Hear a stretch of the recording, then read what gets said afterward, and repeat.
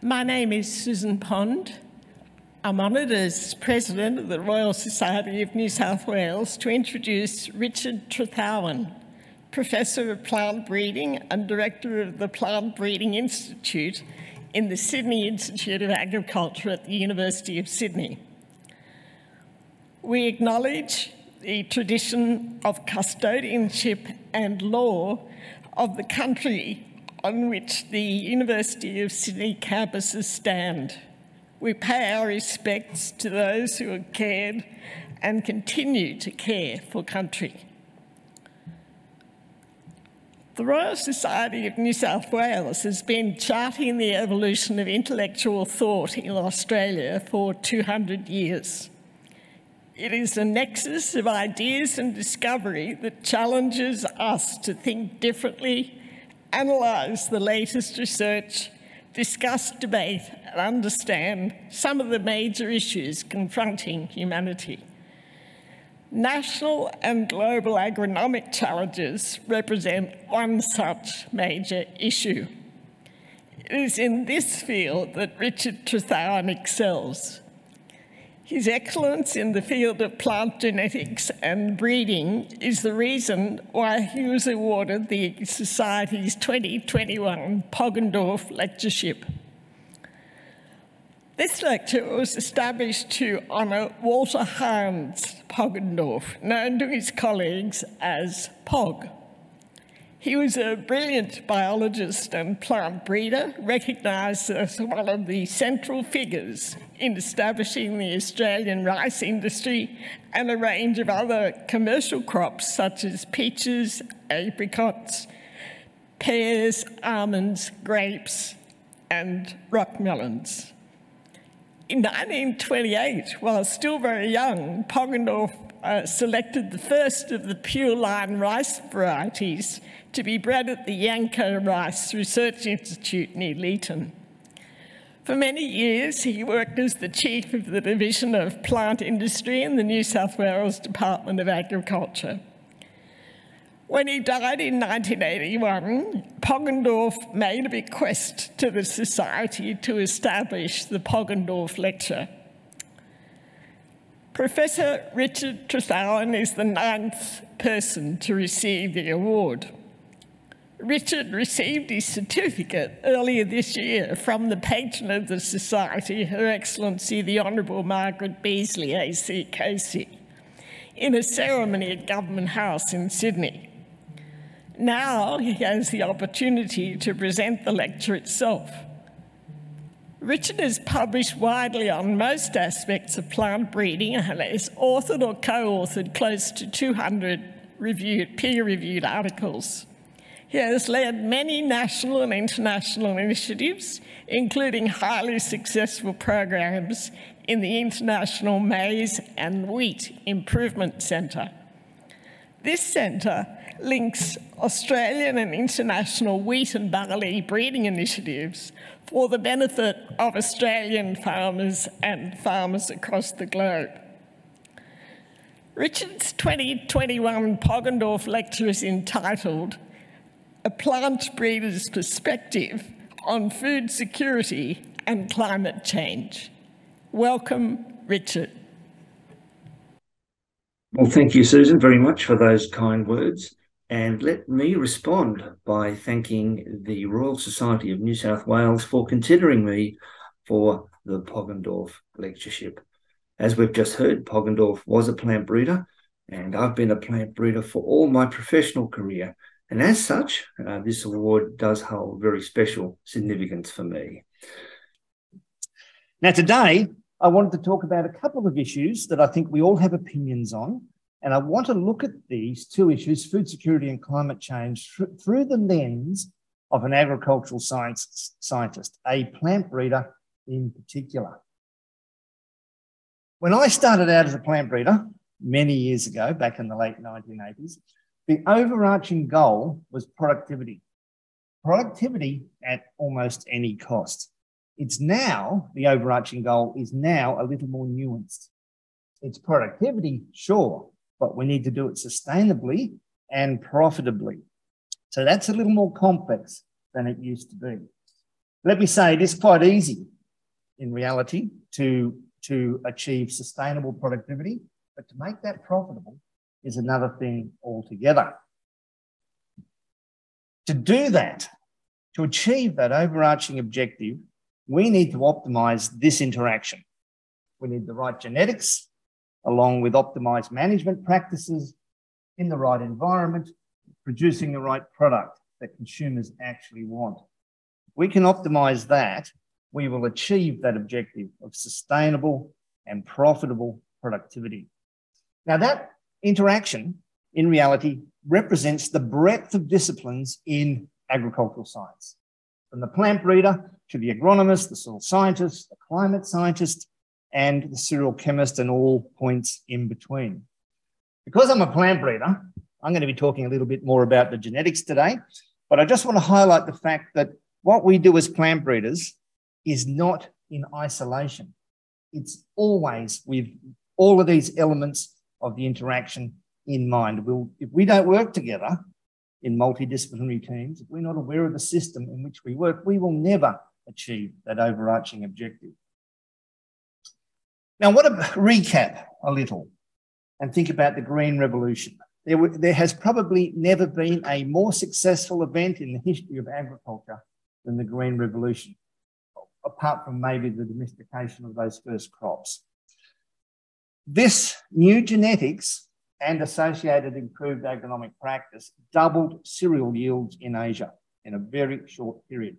It's often understood that the Green Revolution sort of spans the period, the mid-1960s to the end of the century, or the turn of the century.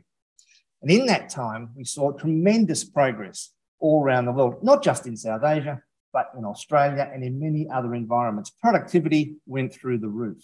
It was a quantum change. And that came about through the introduction of these short-statured wheat and rice varieties. Prior to that, if you have a look at that bottom panel there, my colleague Harbans Bariana standing in a field of pre-Green Revolution wheat.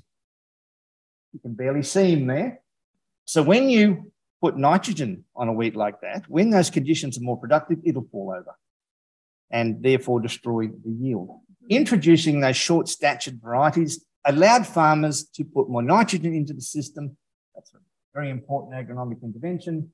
It allowed productivity. Because these new wheats and rice had higher harvest index, it allowed them to push up the yields to much higher levels. Alongside of that, photoperiod insensitivity was also introduced, and that allowed these short-statured wheats to be grown much closer to the equator, where very big populations in developing countries were deriving a lot of their calories from wheat and rice. And because I've been a wheat breeder for much of my career, I'm going to concentrate on wheat in the rest of this presentation. That was so successful that at the end of the 20th century, there was the food supplies were estimated to be 25% higher per person than at the inception of the Green Revolution. And that's at a time when human population was increasing rapidly. So what an incredible achievement that was. However, as with all innovations, with all quantum changes, there are some unintended consequences as well. And what I've shown here is the change in cereal production over time, over the period of the Green Revolution, compared to pulse production. And you'll see that in South Asia and in developing countries as a whole, there was a massive increase in the production of cereals, but that was at the expense of the production of pulses or legumes. So while people had more to eat, and since the Green Revolution, there has never been a widespread famine. While people have plenty to eat, the nutritive value of their food changed because pulses are a rich source of protein and minerals and vitamins. And what that has led to is fairly widespread malnutrition in many environments. And you can see across South Asia in particular, Sub-Saharan Africa, parts of Latin America, lots of iron, zinc, and vitamin A deficiencies.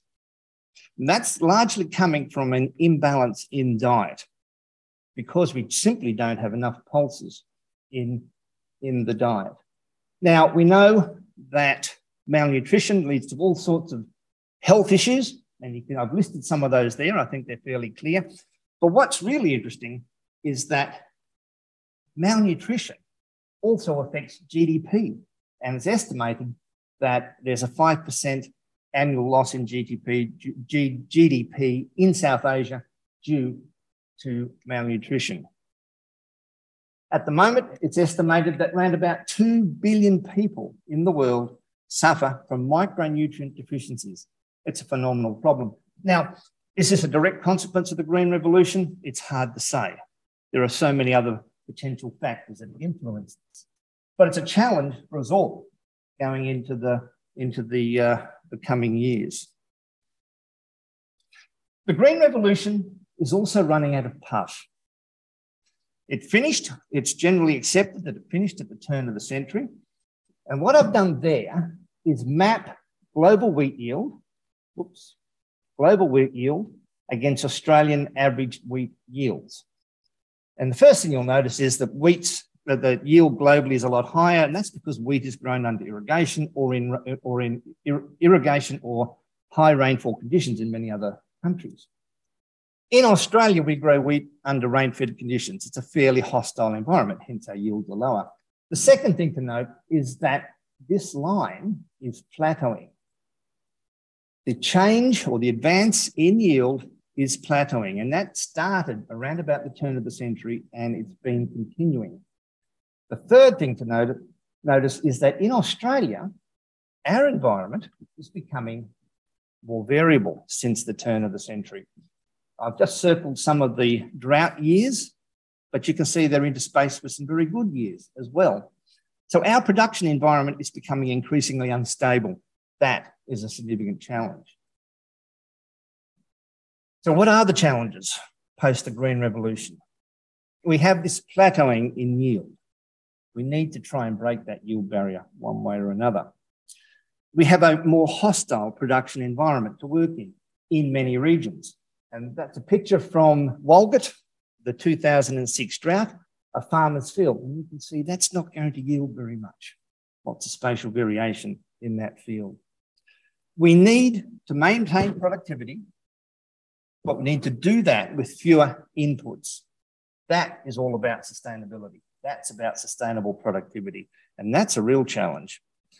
There will be changing disease patterns. As temperatures change, as moisture patterns change, disease expression will change. We'll see new diseases on old crops. Malnutrition is really now the objective rather than alleviating hunger. I think that's fairly obvious. And we still have our overarching objective of making productivity both sustainable and profitable. These are significant challenges for all agricultural scientists and not just the plant breeder. But what has changed since the Green Revolution? What good things and bad things have happened?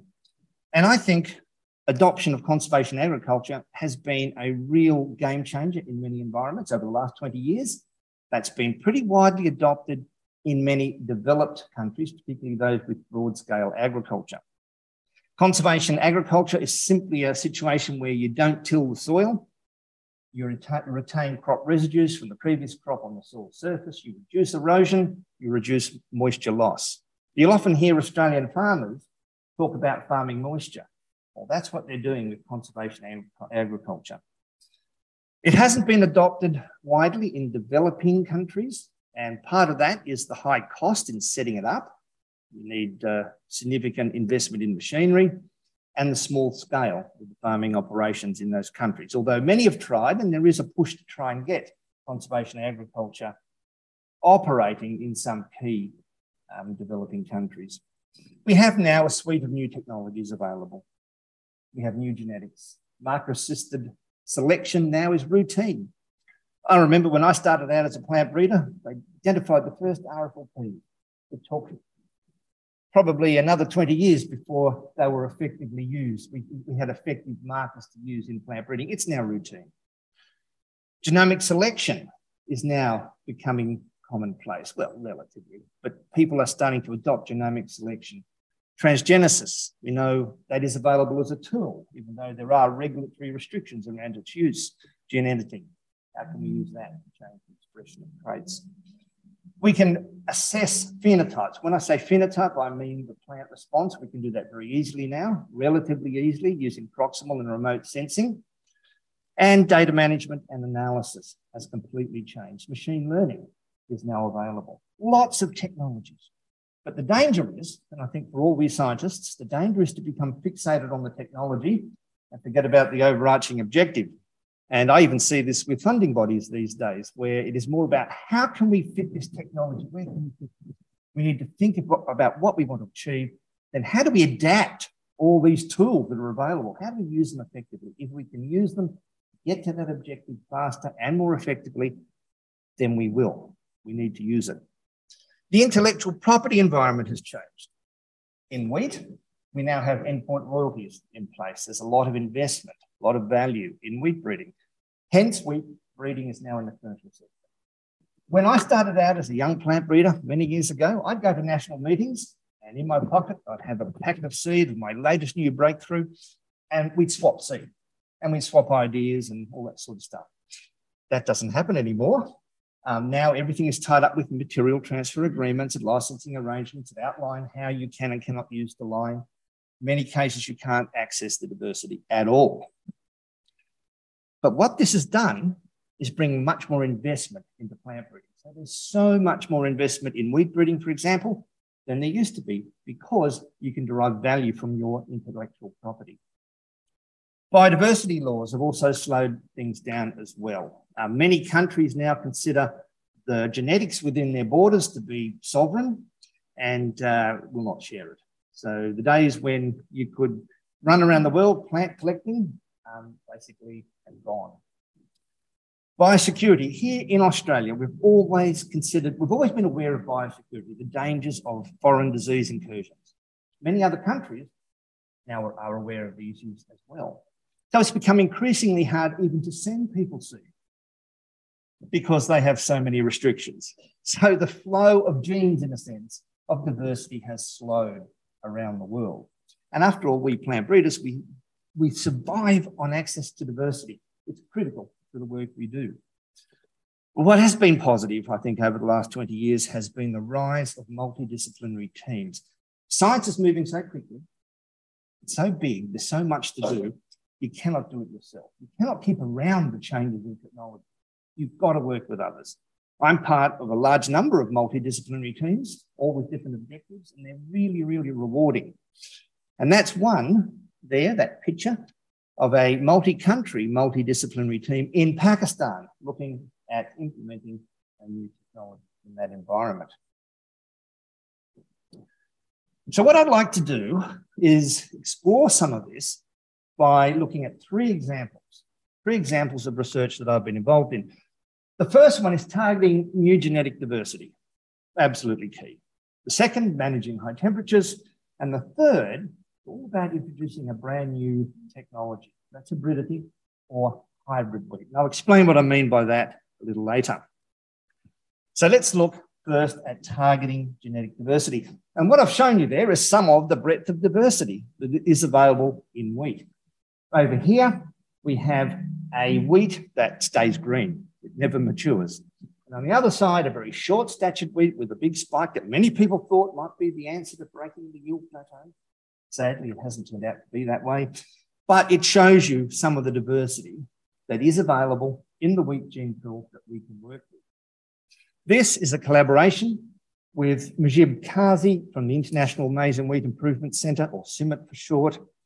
Mujib is probably one of the world's most renowned crop cytogeneticists, and it was my pleasure to work with him for many years. Matthew Reynolds, again, a fantastic wheat physiologist at CIMMYT. Barbara Atta, a PhD student here at the University of Sydney, who helped progress this work, and Tariq Chadha, a research fellow who was involved in the work. Now, in order to exploit diversity, we need to think about how our crops arose. This applies whether you're breeding sweet potatoes or wheat.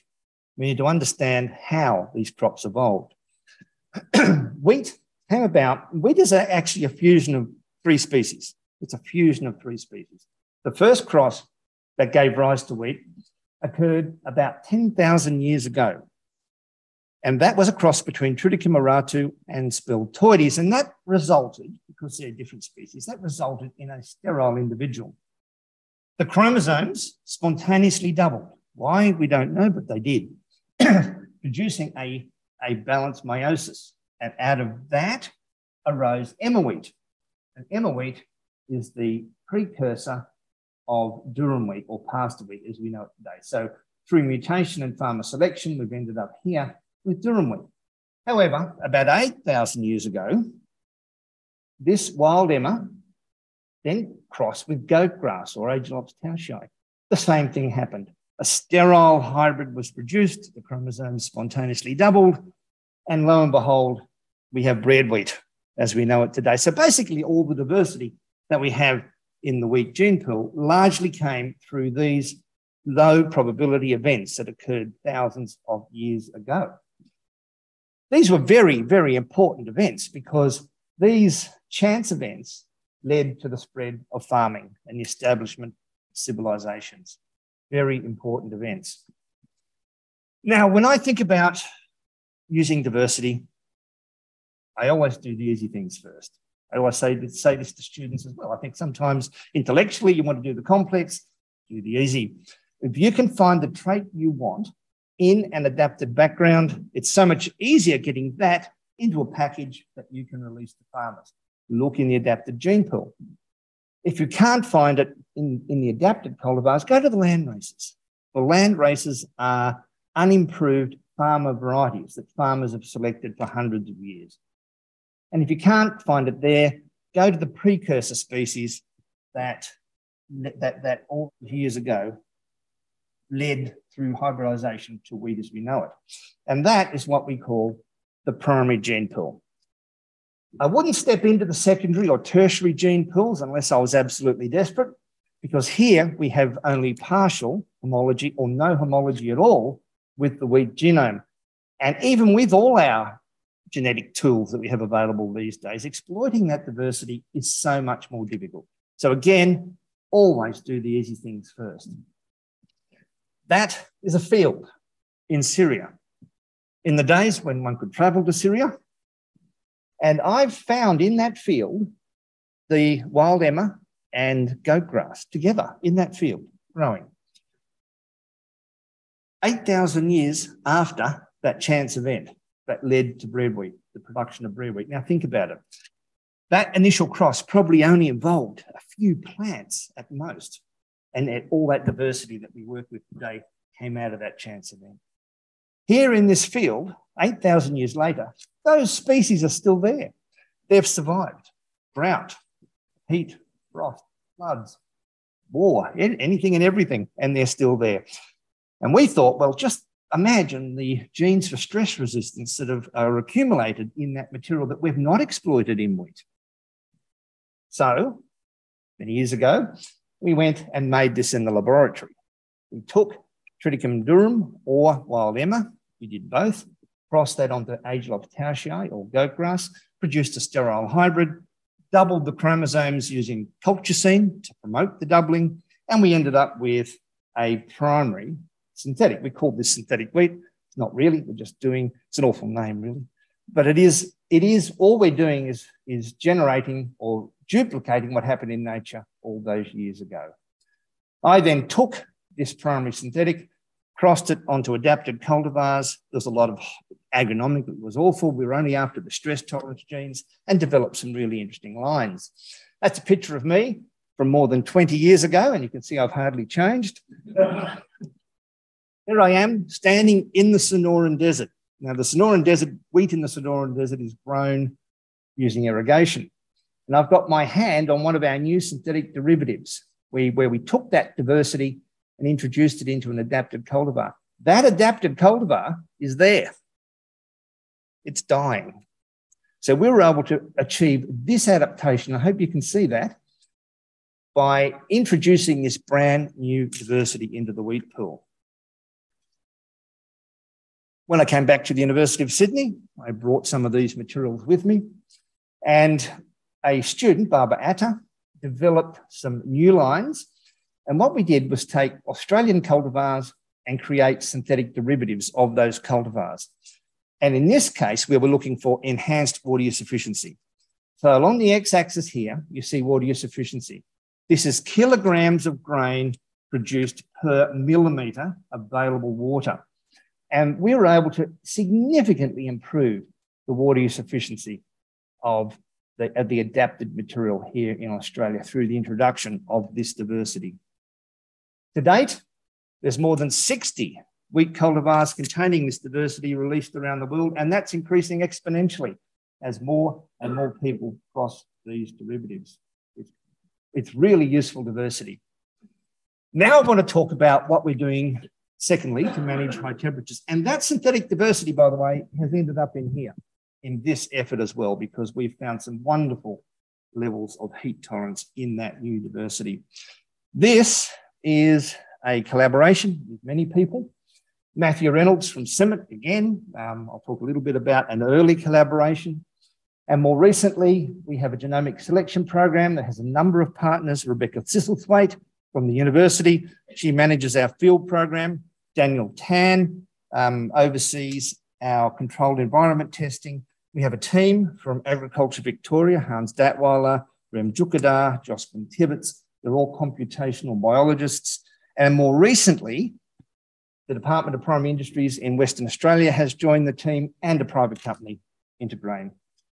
This picture, by the way, I took in northwestern China, up in Xinjiang, where they grow wheat around oases at some pretty high temperatures. And on that day, if you can see that, that was 58 degrees there. That was a pretty warm environment.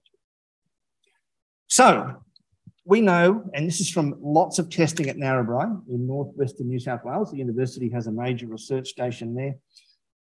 We've been testing wheat at different times of sowing for nearly a decade now.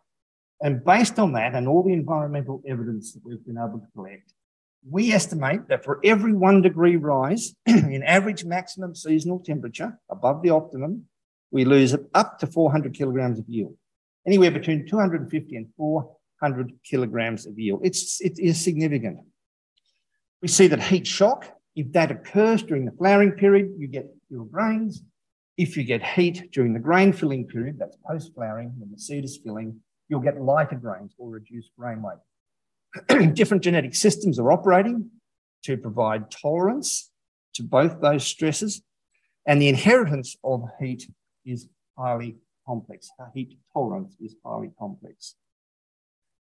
So many years ago, about 20 years ago, I got together with Matthew Reynolds, physiologist at CIMMYT, and we decided to design crosses using physiological traits. Now, 20 years ago, physiologists were much maligned by plant breeders. The plant breeder would develop the high-yielding line, the physiologist would take that, go away, and several years later come back and tell the breeder why it was high-yielding, and the game had moved on.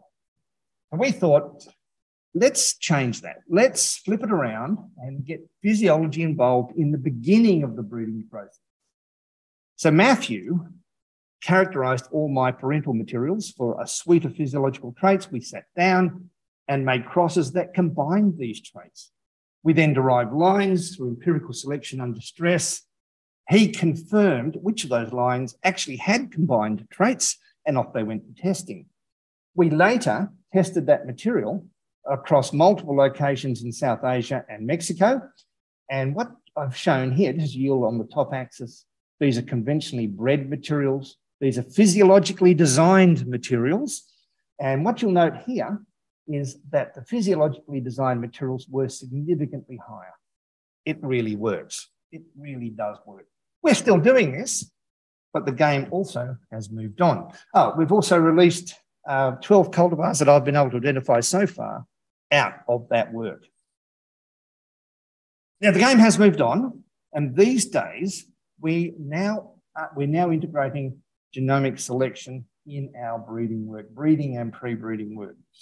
And what that has allowed us to do is exploit, is to optimize, I should say, this equation. This is the rate of genetic advance. And as plant breeders, we want to be always increasing that rate of genetic advance in any trait that we're working with. That will get us elite products and to farmers faster. But that is a genetic advance is a function of the selection intensity. So how strongly do we truncate a population? The selection accuracy, the additive variance, which is basically that portion of total variance which is genetic. And we divide that by the length of the breeding cycle. That's the time from making a cross to identifying the elite line with the characteristics you want. What we've been able to do is reduce T significantly, because we now make crossing decisions on the basis of genotype, so it's genetics rather than its phenotype, its response. And that has reduced the cycle time. We've lost a little bit in accuracy because we're doing that, but we have more than made up for that with the reduced cycle time. And we are moving faster now. We're making so much progress. However, genomic prediction is completely dependent upon a really accurate phenotype. At the beginning of the process, you need to have a very accurate phenotype or assessment of that plant response. So we've done that, and it has to be relevant. It really must be relevant. Otherwise, you can always predict something, but whether or not it comes to pass depends on just what you base that on. So we decided to develop a 3-tiered system for phenotyping wheat for high temperature tolerance. In this system, we start with large numbers of lines in the field. We plant thousands of lines in large plots in the field at Narrabri in times of sowing experiments. If we sow late, we expose those lines to high temperature. We identify subsets of lines out of that appear to have heat tolerance. We then go to step 2. And in step 2 in the following year, we plant them in the field optimally on an optimal planting date. And then we apply stresses using field-based heat chambers, runoff generators. And we have a large number of these now. That is to make sure that what we have seen is not just an artifact of late sowing, it really is heat tolerance. If it passes that, it'll end up with Daniel in the greenhouse, where we look at the traits involved under highly controlled conditions. As a result, we're one of the few groups to report a correlation between the greenhouse and the field. Most people tend to go the other way. They start in the greenhouse and end up in the field, but this has really worked well for us. As we go along, particularly in this initial phase, we phenotype, but also genotype the material. By genotyping, that's a very dense DNA fingerprint, if you like. We then associate the phenotype and the genotype to calculate genomic estimated breeding values. So our breeding value is simply the sum of all the additive genetic effects for a particular line.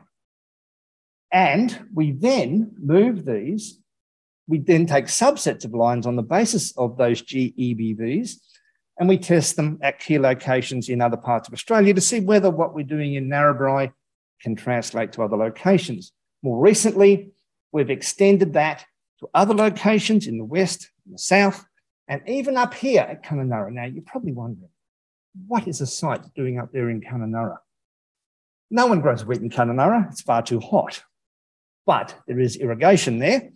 And if you look at the climate models, if you look at all the climate models, the most dire predictions suggest that Kununurra may well be Queensland and northern New South Wales in the future. So once we identify this genetics that we believe has all this heat tolerance, we take it up there to really test it out.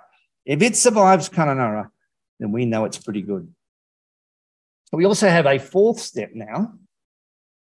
And because we're working with a commercial company, because we have a commercial company as a partner in this, all the lines that go through all of that, have these high genetic values, are then tested at 35 locations around Australia in the real environment in their trials. So we can really road test the material and get it to farmers faster. That is essential. In season, we measure a number of things. We measure phenology, flowering time, because that is very much related to yield, plants' heights, disease incidence, but we also measure spectral reflectance. So basically we're looking at NDVI, we're using sensor technology to look at biomass and greenness and canopy temperature, which is really, really an important trait. So the difference between the ambient temperature and the temperature in the canopy is an indication that that plant is managing the stress well or not. We used to run around with handheld sensors. We used to have students in the field running around with handheld sensors. But there's a lot of error in those data because the environmental conditions changed through the day, introduced a lot of error. The operators became tired, and you could almost map the tiredness in the error in the data. So these days, we capture all those data using drones. So cameras mounted on drones. Many people are doing this. This is an example of one of those images. Each one of these little segments here is a 12 square meter plot made up of thousands of pixels. We then convert that into a mean and standard error and use that to promote our selection program. At the end of the season, we go into those plots and we harvest them. We assess grain yield, grain weights, screenings, which is the percentage of small shriveled grain, which is an indication that the line has not been managing stress well. Protein and test weight, that's basically just the weight of a litre of grain, very important to the milling industry, for example. We then integrate all of that in a single index. All of those data go into the index, and we weight that index, and then we calculate our breeding values on the basis of that index. And the weighting changes by year, but basically we look at the total variance in a trait, and if much of that variance is genetic, it gets a high weighting. If not, it gets a low weighting, for example. Now, I sort of ummed and ahed about showing a plant breeding scheme. Most people don't like seeing plant breeding schemes. I've shown this because it is so radically different. This is a wheat breeding scheme. 5, 10 years ago, you would not have seen this. This is very different to what wheat breeders normally do. So we start with these large training populations, those thousands of lines at Narrabri. Their phenotype, their genotype, genetic values are calculated. On the basis of those genetic values, we go into cycles of recombination. By recombination, I mean crossing. We cross high GBV with high GBV if the lines are diverse. We then go through cycles of recombination. So we derive progenies and then cross again. Derive progenies, genotype them, calculate GBVs, and cross again. So this is how we get the cycle time down, right? No longer are we phenotyping. We're just making decisions on the genetics, nothing else. At the same time, the very best lines go off for national testing. I'm running out of battery there, up in validation. And the correlation between the genomic estimated breeding value and its actual performance is our genomic prediction accuracy. We always want to get that as high as we can. The lines with high GBVs go back to the training population, and the best ones head off for commercial testing. That is a modern plant breeding, wheat breeding scheme. So where are we then with things? We've calculated GBVs on about 7,000 elite materials now that we've developed. I've just shown a summary of this. What I've shown here, the orange bars represent the GBVs under heat. The blue bars represent the GBVs under optimal or unstressed conditions. And I've compared our best new material with the Australian cultivars. All of these along the bottom here are the elite Australian cultivars that are being produced, that are being grown by farmers today. And what you can see is the genetics for high temperature tolerance. We've made a lot of progress there. We've got these lines with really high genetic values. And what's really pleasing are the blue bars, because we've lost nothing in terms of yield under optimal conditions. That's important because a farmer doesn't have hot conditions every year. Take this year, for example. If the conditions are not hot, that farmer will still reap a good yield. That's what we want. If conditions are hot, that yield is buffered through this new genetics. That's been our aim. So what happens when we take that to Kununurra up in the north? I've represented the data here as a percentage of the trial mean across 2 locations in Kununurra. And you can see that our heat-tolerant lines are much better than just about all of the Australian cultivars. This is working, and it's working really well. That's one tough environment, and we're seeing that genetics hold up. So we're very much encouraged. That new material, and there's a lot of it because we're a university now. As a university, we don't release cultivars anymore. Well, we might in the future, who knows? But at the moment, we don't. So we give that material to commercial breeding companies. All the commercial companies have accessed this material. They've seen these results.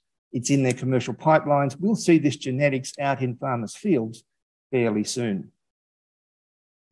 And now I want to finish with the benefits of hybridity or hybrid wheat. And in the centre of that picture, that's one of our new wheat hybrids. You can see lots of biomass, hybrid vigour, growing in the field. Well, it's not growing anymore, it's at harvest, but in the field up at North Star. This is a collaboration among a number of people. Peng Zhang, who's our cytogeneticist, Chong Mei Dong, she is our molecular biologist on the project, Jiambo Li, who's a cytogeneticist who recently joined the team, Isabella Ravel, a student who is helping us unravel the genetics of hybridity or hybrid vigour. Nizam Ahmed has helped us with the crossing, Harbans Bariana on assessment of the rust resistance of our hybrids, and Jakob Lager and Nick Bird from KWS, who have helped us access additional funding for this work. I also want to acknowledge Norman Darby, an academic here at the university. Sadly, Norman passed away in 2017, but the concept of a genetic system, and this is a genetic system, the concept of a genetic system for making hybrids was his. And he developed the prototype materials that allowed us to be where we are today. So we owe Norman a tremendous debt of gratitude there. Now, what is a wheat hybrid? If we have two inbred lines, what is a hybrid? Two inbred lines, you cross those two inbred lines, the first cross progeny will exhibit, or may exhibit, not always, but may exhibit heterosis or hybrid vigour. If you allow that first cross progeny to self-pollinate, that disappears, right? So we want to take advantage of that first cross advantage. Now, wheat is self-pollinated. It's really hard. If you want to make a cross, you've got to do what this person's doing. Get out a pair of tweezers, pull apart the glooms, remove all the anthers, come back later when the stigma's mature and has developed and dab pollen on it. It takes a long time just to make a single emasculation. Imagine making thousands of tons for farmers to grow and take advantage of hybridity. Can't really do it. Well, until now. Now, we know the benefits of hybrid vigour. I think they're well known. Corn is the great hybrid crop. It's the great hybrid crop. Because it's open pollinated, it was very easy to make hybrids in corn. So the whole seed production process was simple. And it revolutionized the breeding of corn. And I've just presented here yields, the actual yields in, in corn and wheat in the US. What you note here is that the yields of corn are higher. Part of that is heterosis. They are grown in different environments, so it's hard to decouple that. But look at the rate of increase in corn compared to wheat. There's a couple of reasons for that. There is this hybrid vigour, but it's this last one, investment.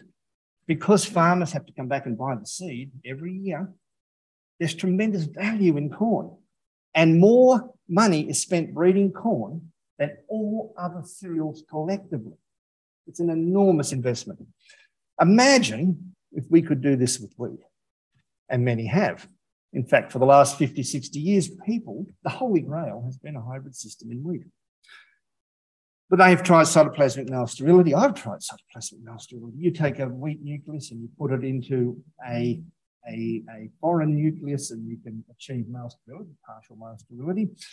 You can kill the pollen using chemicals. You can use temperature-induced sterility. You can use transgenic systems to achieve it. All have significant shortcomings. And that's because sterility is not complete. And you need complete sterility to make the hybrid seed.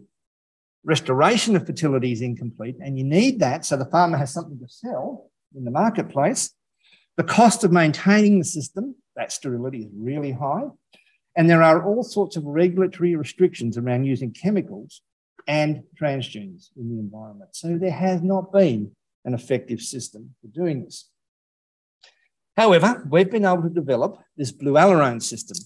And up here, you can see blue and white seed as an example. This system is genetic, which sets it apart from all others. It was created using natural diversity. It requires no chemicals to make the hybrids. It's very easy to use. You can get complete fertility and restoration. And we have molecular tags for all components of the system. So we can reassemble this system in any background. It's very nimble. It has been a real breakthrough. How does it work, you might ask? Well, we have a wheat. You see this wheat here in the top. It has blue and white seed on the same plant. That seed is threshed. So you've got a bucket full of blue and white seed.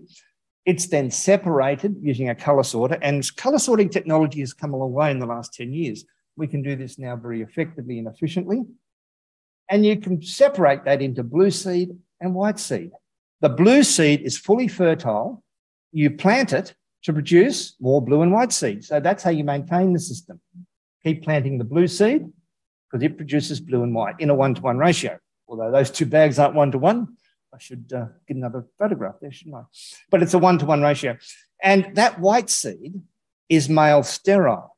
And that male sterile seed goes off for hybrid seed production. So in this is a hybrid seed production block. You can see this is the white male sterile here. So this is male sterile, female fertile.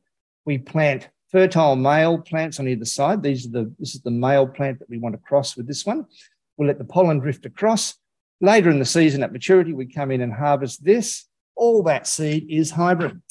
That's what is sold to the farmer. How much heterosis or hybrid vigor are we seeing? We're seeing quite a lot now. This is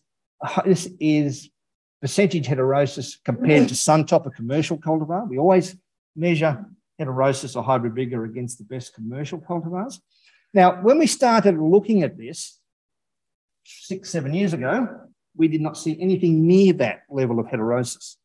And that's because to enjoy C hybrid vigor, you need to have two distinct pools. You've got to have two distinct pools that when you cross them together, produce an individual that has that heterosis. Really important. 100 years of wheat breeding had basically merged those pools together. So we've been unpicking the pools, pulling them apart. And genotyping technology has made this a lot easier. It would have been a lot harder without it. To the point now where we have many lines with high levels of heterosis. But what is key here is convincing farmers that new hybrids, that hybrids are worth looking at. So we go and farm. Excuse me. This is an example of one of our new hybrids here against the leading variety in that region. And what you can see, I hope you can see, if you've got a trained eye at looking at wheat, that this has much more biomass than the leading variety. A big difference. And this one is high yielding. Going on farm and planting large blocks like this against the variety that the farmer uses is part of getting a new technology adopted. It's important. Next year, we will be taking hybrid wheat, the first hybrid wheats ever, and putting them into the national variety trial. This is the first time there'll be a national variety trial. This is the first step to seeing hybrids released to farmers. So we're really excited by this tech. We think that this could be as big as those semi-dwarf genes that came in at the beginning of the Green Revolution. Who knows? Who knows? I guess I've been recorded here, haven't I? But it could be. So what's my perspective on all of this? I hope I haven't run too long. I believe that our new genetics, these new sensing tech, if we can use these new technologies in innovative breeding strategies, we know how to use them really well, and we deploy our varieties in these resource use efficient farming, using resource use efficient farming practices, we can limit the impacts of climate change. We really can.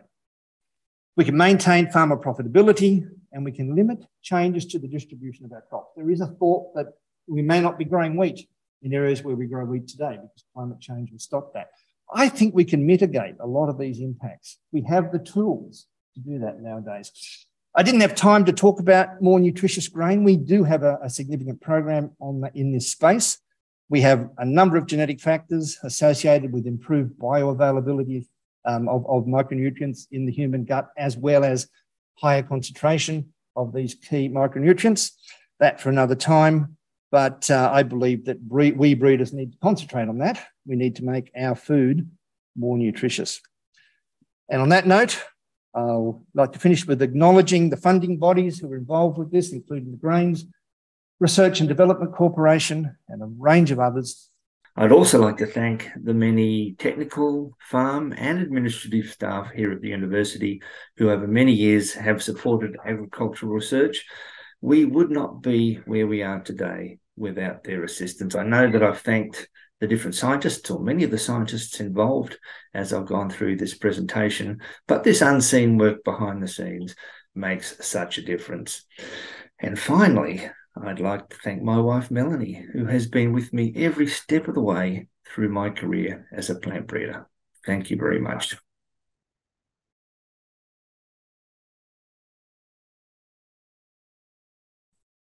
Very good point. And the way we've dealt with this is that I've ignored the concentration of these minerals. There is a base level of, let's say, iron and zinc in wheat anyway. And there is a problem because a lot of that is associated with the aileron or the seed coat. So as you push up yield, you change the ratio of seed coat to endosperm and you dilute the micronutrients. What people eat has lower micronutrients. So it's very hard to have high yield and high micronutrients. So we decided to look at it the other way. We know that phytates bind these minerals in the human gut. If we could reduce the phytates, bring them down, we could make those minerals more available. And that is not associated with yield. That we found. So we see putting low phytate, and we've identified some genes that do this, some low phytate genes into our hybrid program will actually make hybrid wheat more nutritious. So there's all sorts of ways to skin a cat.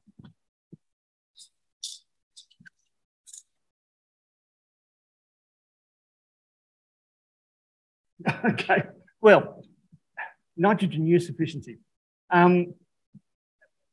It is a difficult one because if you want to support these higher yields, you need to produce a certain amount of carbon, and you need to distribute that into grains, and you're going to need a certain degree. You're going to need nitrogen in the system to do it. So I think that's fairly clear. But I think this is more of an agronomic consideration. It's more about, I think we put too much nitrogen in our systems. I think a lot of places around the world do. Certainly from what I saw at Simmet, up in the Yaqui Valley, they were putting so much nitrogen on the fields there that it was creating algal blooms off the coast with all the runoff. So I'm not sure. We can act. I have actually done a little bit of work around nitrogen use efficiency in wheat, and we have found some genetic systems that do enhance that. So there's nitrogen use and nitrogen utilization efficiency. They're two quite different things. But we're playing around at the edges. I actually think this is one for the agronomist working with the plant breeder. Back to our interaction. What did the DG of Simmet say, Les? Oh, yeah, it's a good question. Yes, look, we've done this in wheat, and the hybrid team is planning doing this in other crops because there are some low-hanging fruit, and that's because triticale, for example, and durum wheat share genome with rare wheat. So adapting the technology to produce hybrids in those is possible. And we'll run into the same issue. We'll run into the need to start to identify heterotic groups because they're not, we've actually obliterated them through plant breeding. That's typical of a self-pollinated crop. We could extend the knowledge to barley, and we intend doing that as well. It's a little bit further away because we don't have they don't share common genomes, but the bits and pieces you need to create a hybrid in barley is there. That's another self-pollinated crop. I think we can take advantage of that. And we're even thinking of doing similar things, adapting this to vegetables and looking at tomatoes, for example, developing an effective genetic system in tomatoes. And we've just been awarded a small grant through SOLS to explore doing this in a crop like tomato. It's a very good question, often asked this one. The way I've always looked at these problems as a plant breeder is that you've got to deal with traits separately. If you try and develop a phenotype by combining drought stress and heat stress, you'll end up with no genetic variance because there's just too much error, there's too much variation. So the way I look at this is we test for heat tolerance over there and eliminate other stresses so we can see the variation for heat tolerance. We test for water insufficiency over here and we eliminate temperature as much as we can and other confounding stresses like nematodes in the soil or whatever that might be. Try and get a handle on that. Once we understand the genetics, we can just simply use molecular tags, make the crosses and reassemble the new material with all of that genetics. Then we can take that to the combined stress. And I'm sure we'll see a genetic variance there. And that's what we're doing. That is our objective. Yes, the university does, depending on the situation and the funding source and other things. But the university does receive a royalty. And we are exploring models for exploiting hybrid wheat, for example, because this is a brand new thing. And we're treating this almost as another crop, you know, other than wheat in a way. So we're looking at models in which the university could actually receive a significant portion of that endpoint royalty and having that reinvested in research. Those sorts of models are something that we need to consider more and more going into the future because, you know, the vagaries of funding, maintaining good research for long periods of time is difficult. It took 30 years to develop this genetic hybrid system. And the reason largely was the fact that the money came in dribs and drabs.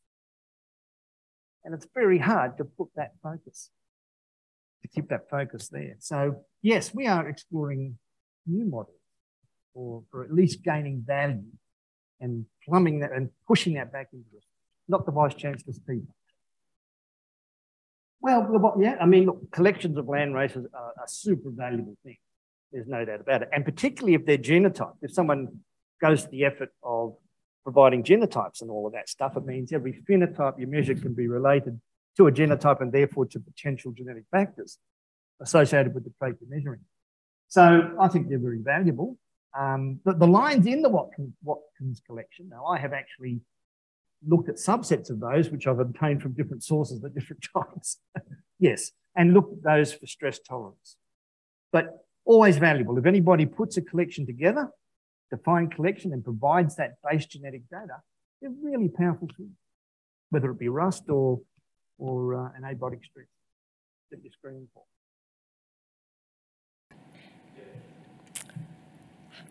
You will agree that Professor Richard Trethowan is a worthy recipient of the Poggendorff Lectureship. He's in the field of plant breeding, as was Poggendorff.